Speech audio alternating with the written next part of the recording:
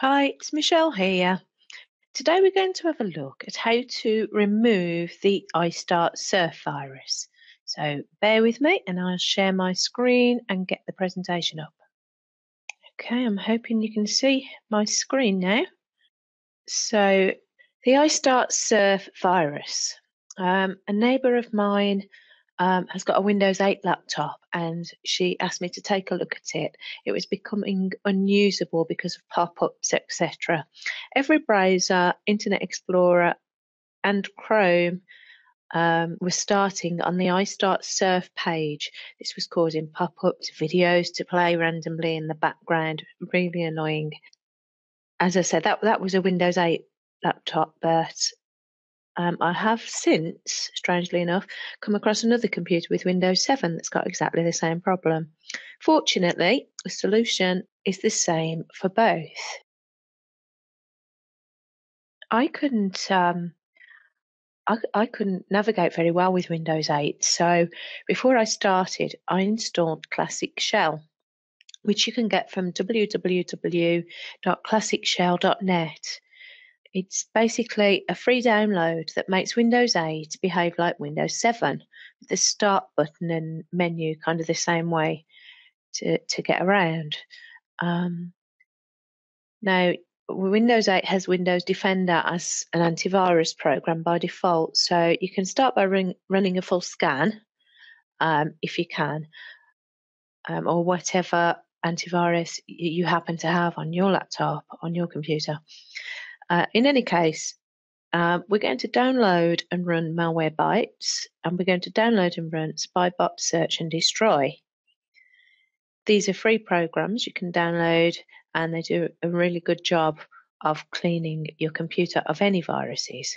So Google them, download both, run a scan on both, and by default it will come up with any results to quarantine. So run the scans, quarantine all threats that are found.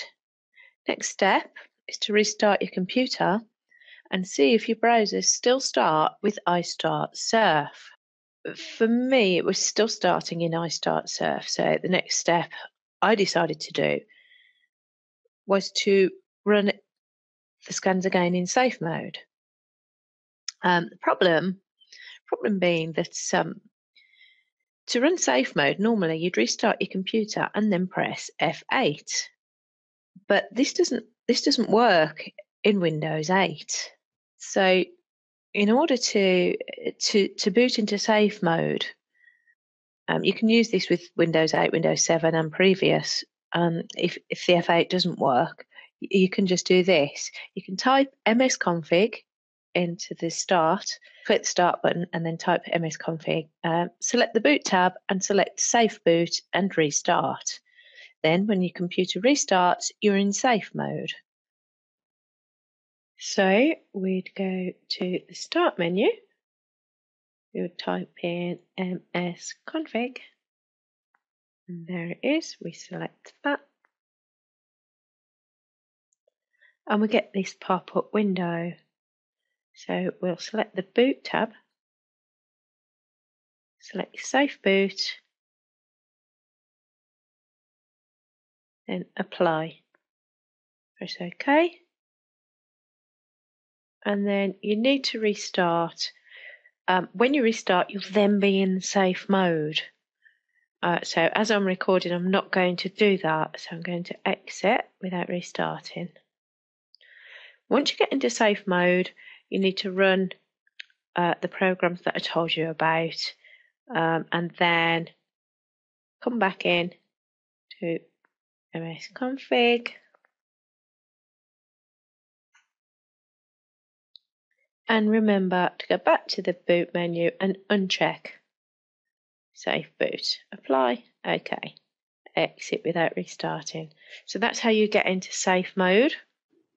So after doing all of that, the browsers were still doing the same thing.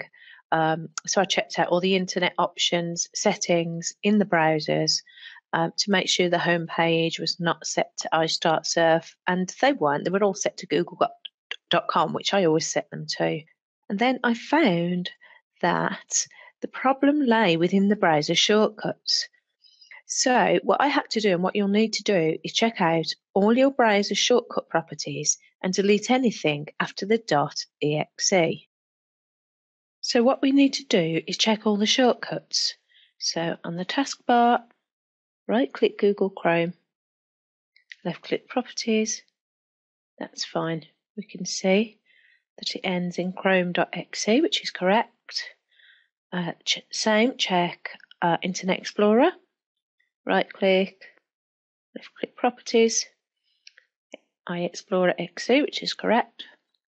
Anything on the desktop you can check in the same way. Properties, Internet Explorer.exe. And finally, anything in the Start menu, anything listed here. Or if you type in the browser, you can right-click here. Let's check all the properties, which are fine. Now, what the iStartsurf virus was doing was in every browser, including Firefox, I just don't happen to have it on this machine. What it was doing is, it was at the end of this string, where Internet Explorer would open, it would add its own extra string. I'm not going to obviously start iStartsurf, but just for the sake of demonstration, let's say we wanted to, every time this particular browser opened, we wanted to open Amazon. So now I've added on the website that I want to open when this particular shortcut of Internet Explorer runs. So if I apply that, okay.